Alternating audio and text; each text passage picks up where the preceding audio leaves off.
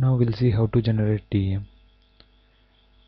So the inputs can be a raster file, a vector file, a tin file, or ASCII file, where we should have all the three coordinates x, y, and z. So now I have one contour map.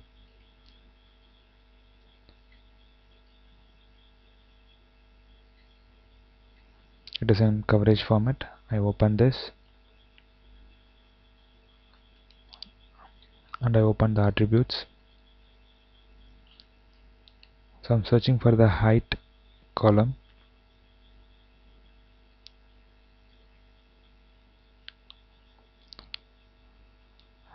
I click on terrain preparation surfacing tool to generate a DEM. I click here to read my input.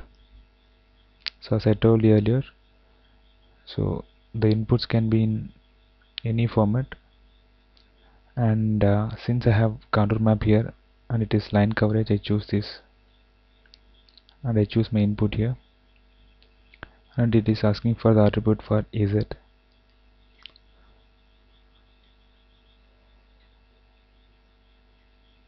So it will read all the x, y, z coordinates. I click here to surface. Here I am mentioning the output name.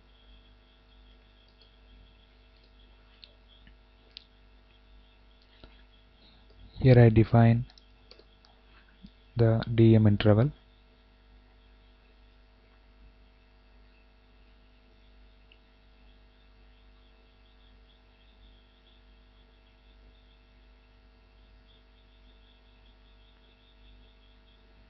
The DEM got generated. I open another viewer. I open the DEM here. So this is a DEM in 2D view, and if you want to see the DEM in 3D view, you can right click, start image tray with contents.